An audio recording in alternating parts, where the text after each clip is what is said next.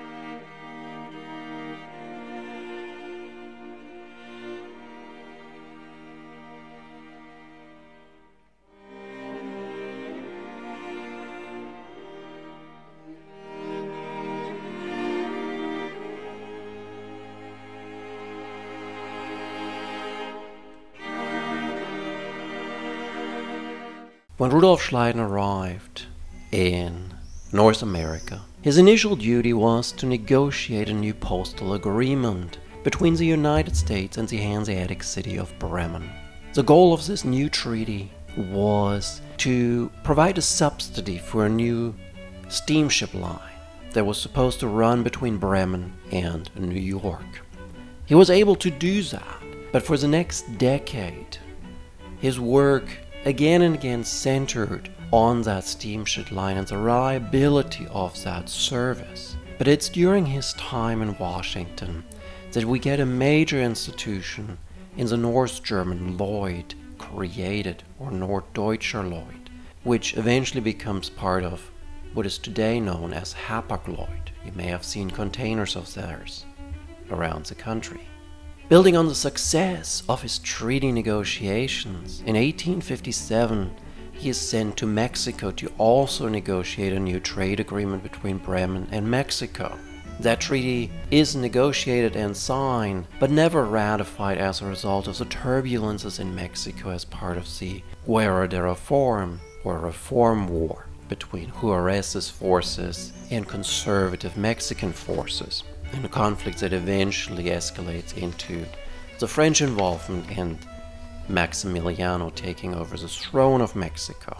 During this visit, Schleiden is actually able to see the grave of his father. We don't know anything about his feelings, his personal reactions, what he did.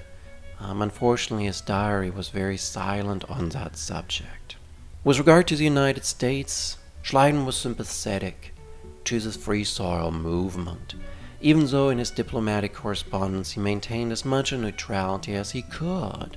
He hated slavery though, and his diary oftentimes mentions sad moments where, for example, the slave boy who brought Schleiden his dinner and food in his time in Washington was being sold off so that the woman owning him could go on a vacation, and Schleiden very much regretted that he was too poor to obtain and buy this child and give him his freedom. He also recorded incidents in New Orleans where he observed a slave auction and was taken aback by the prices that were attached to human beings.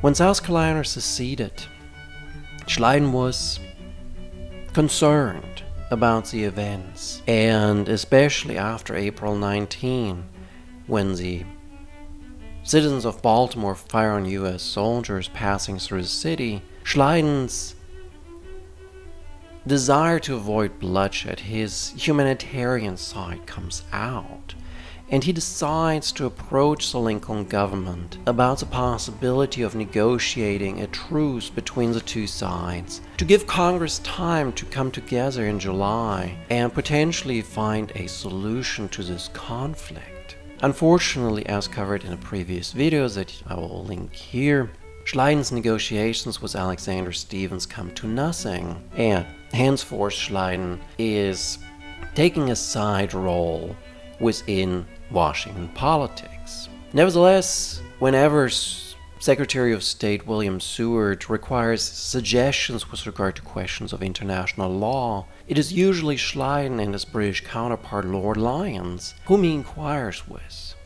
Schleiden's role during the American Civil War is one of an observer, but translating his experiences from the Danish Revolution and Schleswig-Holstein Revolution in 1948 illustrates how much he understood that the South was on a lost cause.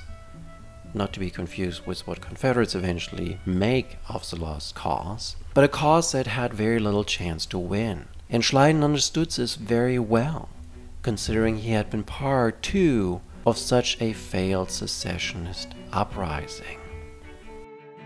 If these brief episodes sparked your interest about the individuals covered, please consider not only subscribing and liking this channel, commenting on this episode, but also looking into purchasing my book, Liberty and Slavery, published by LSU Press.